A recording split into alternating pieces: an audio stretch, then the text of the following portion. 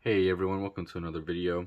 Today is going to be the Darkworld deck profile that I built. So this is basically a deck that you can build with just 3 of the structure decks, but I've also included 2 cards that I feel should be easy to get for the most part. One of them not so much, but the other one definitely. I got lucky with the second one, but we'll go over that in a minute. So first, Danger Darkworld. Darkworlds, as you know, getting all their effects through discard. I think it's extremely straightforward deck to play. It's discarded. Their effects, for the most part, are not optional. So, missing the timing and things like that is a bit more difficult with this deck. It's something you don't even really need to think about, honestly. There's only like 1 or 2 cards that actually have activated effects within the graveyard, and that would be, we'll go through that later. But yeah, I already have the cards out. Let's start. I feel like we'll start with spell cards. So first and foremost, Darkworld Puppetry. Its effect: target up to 3 cards in any graveyards, banish them, then discard 1 fiend monster. Just during your main phase, except the turn this card was sent to the graveyard, you can banish this card from your graveyard, then target 1 of my banished fiend monsters and add it to your hand. You can only activate 1 of these per turn. So basically, it's a graveyard disruption for your opponent and yourself too, if need be.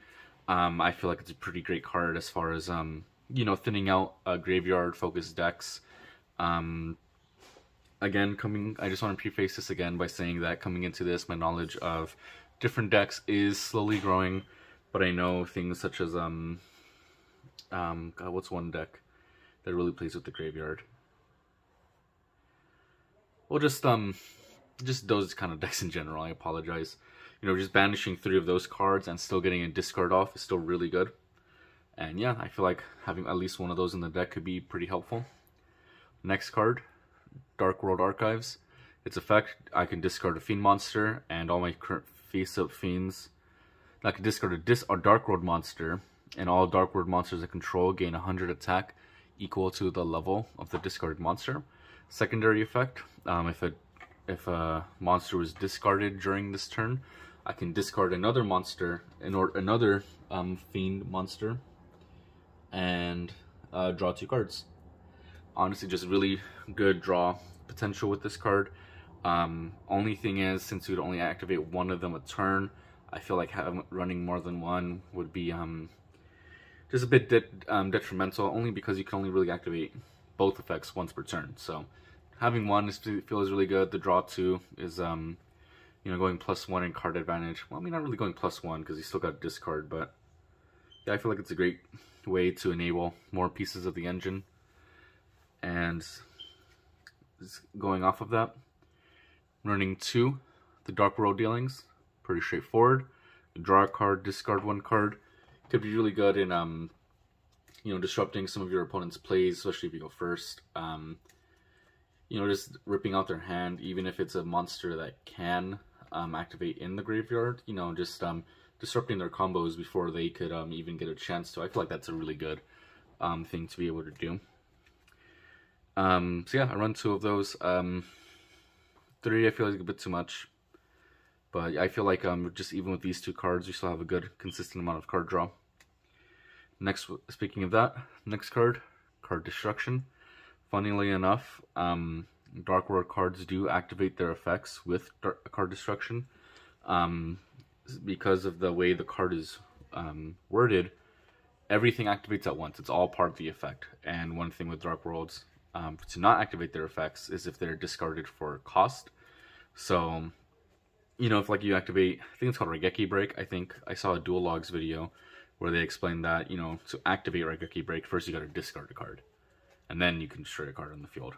Well, because of the semicolon and just because of the wording that's in that card text, because Darkworld cards gain their effects off of effects, since it was sent for a cost, doesn't really work out. So yeah, I feel like 1 of those would be pretty good.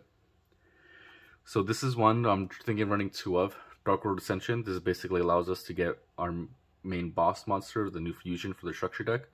So it's neat in that I can, one, banish and discard from my hand and graveyard to get a fiend monster from my extra deck. And specifically, if it's a Darkworld monster, let's see. If it's a fiend monster, or it's a Darkworld monster, I can discard. So, let's say I have Grapha, our main card for one of the materials in the graveyard. I can banish it, and then discard a card in my hand, bring another card out, get Grapha, and then, you know, discard another card to keep the combos going. So I feel like maybe running 2 of them would probably be better, but we'll see how it goes. I haven't exactly play tested as far as locals. I've just done simulators, so I'm doing the best I can with this. But yeah, we'll see how we go from there. And then the number 1 staple of the deck, the last of the spell cards, Gates of Darkworld. All fiend monsters gain 300 attack and defense. And another part of our draw potential, we get to banish a fiend monster from our graveyard, discard a card, and then draw a card. So really the bread and butter of this deck, you know, so we can consistently get our discard effects off. And yeah, going from there, best thing about, like I said, besides some certain cards, all of these, most of the Darkworld cards activates their effects while they're being discarded in the grave. So besides a few, select few, going with that, we're going to add Skill Drain. So this is like our main floodgate. Like I said, there's only 1 monster, maybe 2, that only really activate their effects on the field. But you really gotta be careful, because one of our combo pieces, we don't want to try to get it off while we have Skill Drain.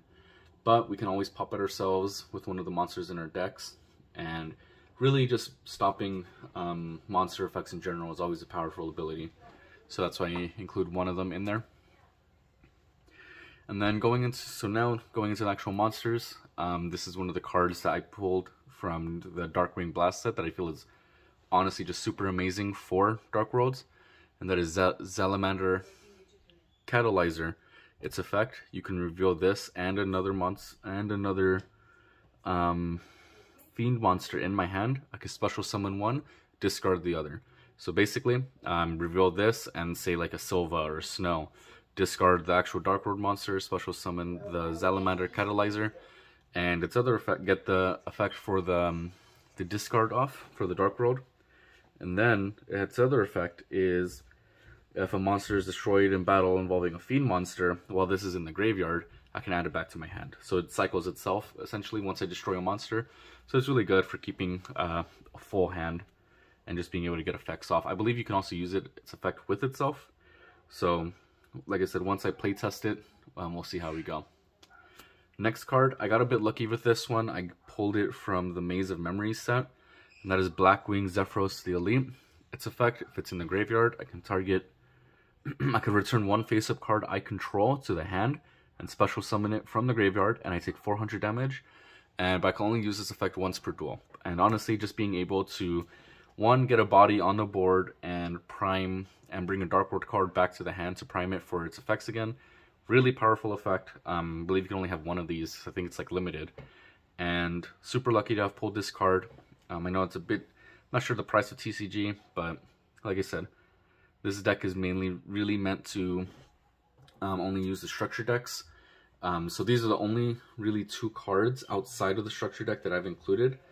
But if I were to have to replace them, I would probably try to go with, let's see, maybe Dark Eradicator Virus or Pandemic Virus. The one that needs to have like a Dark Monster, 2500 attack or more, and you can destroy spells and traps. And the Grinning Virus one, where for each multiple of 500 that you have, and if it was over 2000, you just destroy monsters that your opponent draws and has in their hands.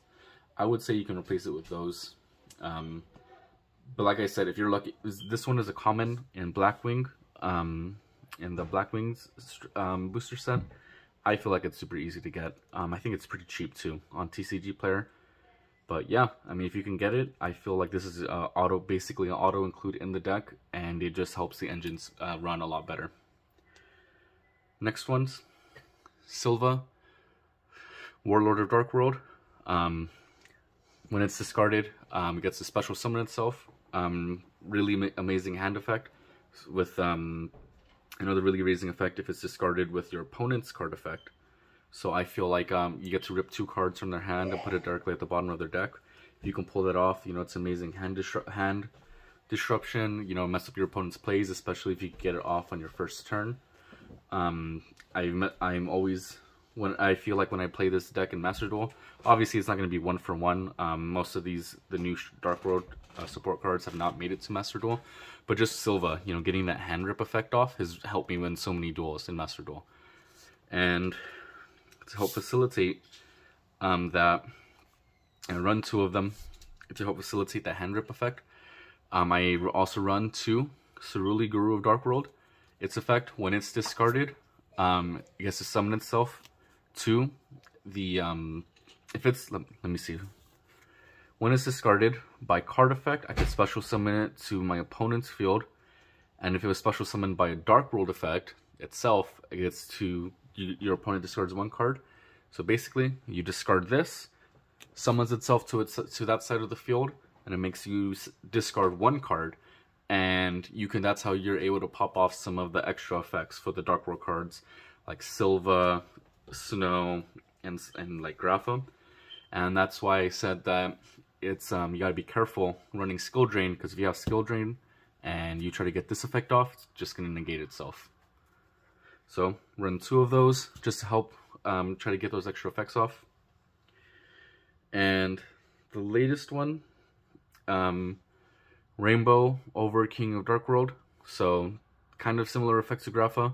If it's in the graveyard, you could special summon it by returning a level 7 or lower Darkworld monster to my hand. If it was discarded by a card effect, we can add a level 5 or higher Darkworld monster. Let's see. Add a level 5 or higher Darkworld monster from the deck to your hand, except another copy of itself. And if it was discarded from my hand to the graveyard by an opponent's card effect, I can special summon a level 4 or lower Darkworld monster from your graveyard, your deck or graveyard to either field.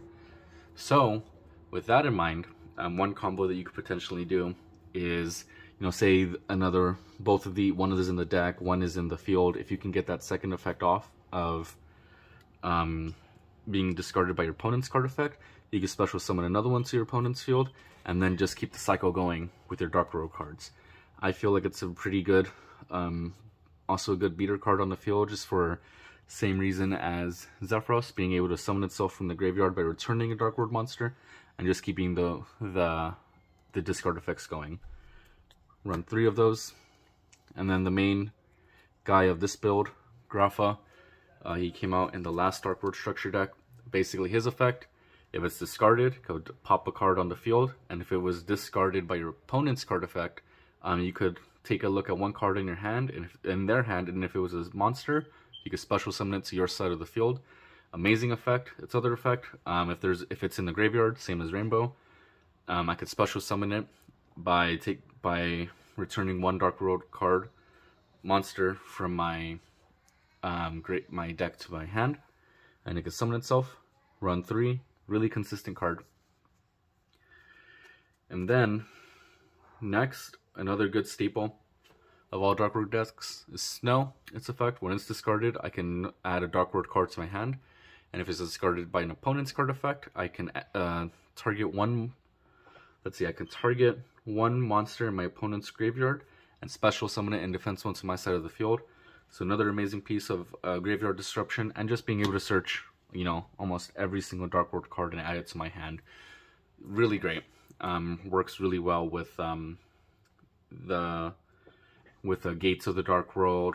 Works well with Ceruli, and getting that graveyard disruption to summon for your side of the field to set up for another Darkworld card can be really good. I don't have a real extra deck as far as outside of what came with the structure deck, but I did get lucky on some pulls, as you'll see in the next video that I post, and so hopefully we can get the extra build deck growing.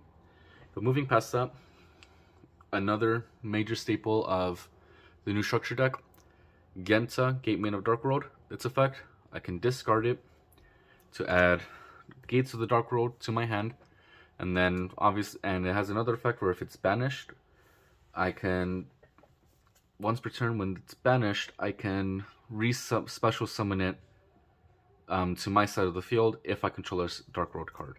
So basically, gets its effects off, use Gates, discard, banish Genta, discard another Darkworld card, then its effect, special summon itself at the end of that chain. Really good, keeps the board presence alive, and it even helps for things such as Grapha or Rainbow. So these are the last two Darkworld cards that I have here. I'm not sure if I'm going to keep them in the deck or try to substitute them with something else. But Parl, Hermit of the Darkworld, its effect, if it's discarded by the graveyard of the card effect, I can target a Darkworld monster in my graveyard, accept a copy of itself, and special summon it to either field. Its effect gets expanded if it's discarded by an opponent's card effect, where I can also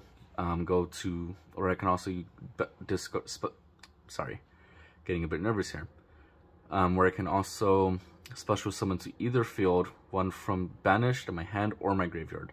So combo, I'm getting the feeling I combo this off of Sorelli and get some nice plays off there for extension.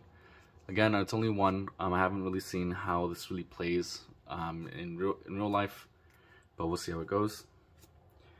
Last one, more than likely I'm going to end up removing this.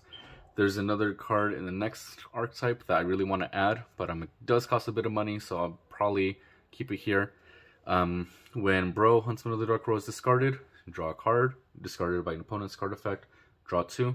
Really, card draw is an amazing thing to have, and you can never have enough of it. So let's go ahead, make some room for the last piece of the deck, and honestly, what also helps keep it consistent, and that is the danger cards. So I'm just going to put them all up right now. I run 3 each of Danger Thunderbird, Danger Bigfoot, and Danger Mothman. So starting with Danger Thunderbird, like all danger cards, I reveal it in my hand. Opponent chooses a random card in my hand to discard. If it wasn't Danger Thunderbird, special summon it to the field. And if it was discarded, I could pop a set card on the field.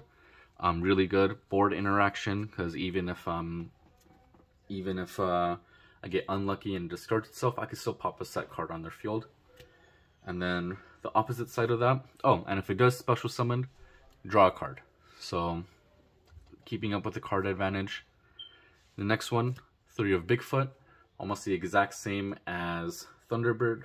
So if it's discarded, I get to target a face-up card on the field and pop that. And pretty good, basically the opposite, so sets and face-ups. So I feel like that's a great combo to have. And lastly, I have 3 for our main deck, 3 Danger Mothmans. Slightly different effect. When it is discarded, like all danger cards, you have a chance to not only discard it. Its discard effect is it allows me to draw a card and then discard a card. So it really facilitates into the Darkworld engine and even the other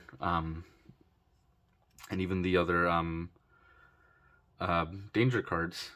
So I feel that if I were to change this deck up a little bit for the main deck, I would probably end up getting rid of Bro, so that way I can get Danger Chupacabra, and its effect is if it's discarded by its effect, then you could special summon 1 danger card from the graveyard. So honestly, if I ever want to bite the bullet, I might go ahead and get a Danger Chupacabra. But lastly, our main boss monster, and what I'm probably going to end up running 2 Darkworld Ascensions just to keep it more consistent, is Grapha, Dragon Overlord of Darkworld. So it has a pseudo negate where, well, it requires Grapha, Dragon Lord of Darkworld, and 1 dark monster. So the cool thing that you could do with this, say Grapha is in your graveyard, activate Darkworld Ascension, banish Grapha, and then then you could discard a Darkworld monster to bring this guy out. Ends up being 3,500 attack with Gates of the Darkworld. Its effect really quick. When your opponent activates a Motzi, get it for you guys. When your opponent activates a monster effect or normal spell trap card while you have a card in your hand, quick effect, you can activate this effect. The activated effect becomes your opponent discards one card. You can only use the effect of Grapha Dragon Overloader Darkworld once per turn. If this fusion summoned card is in its owner's control leaves the field because of an opponent's card, you can special summon one of your Grapha Dragon Lord of Darkworld that is in your graveyard, that is banished or in your graveyard. Sorry, I couldn't read it for the little marking. Then each player with a hand discards one card. So it's a pseudo negate. Ends up being that it can change the effect to like Cerulli, makes your opponent discard a card. Really wanted to get this guy out as soon as possible. That's why I said I'll probably end up not running Paul in order to get another Darkworld Ascension. But I feel like with just the structure deck, like again, like I said, you could probably include two other Darkworld cards, maybe like the level 6s. I know there's one, I believe it's Lucent, where if it's discarded, I could special summon itself, and if it's discarded by card effect, you could special summon a Darkworld monster as well. I feel like that would be a great card to add to it. But regardless, this is my Darkworld deck profile. I feel for 30 bucks you can build a really good deck, and especially if you can get these two cards from boosters, if you buy them as singles, it will really help the deck be a lot more consistent, even more so than it already is. But yeah, apologies for stuttering. It's the first time making a video like this. I normally just do the unboxing and, you know, the World of Warcraft videos like before. I do want to do more videos like this, so maybe when I go to my local events soon, you know, I can test out the deck, maybe pick up some extra deck cards, and yeah, just play test the deck even more. But as always, I hope you guys enjoyed the video. Leave any suggestions or comments down below, and I'll see you in the next one.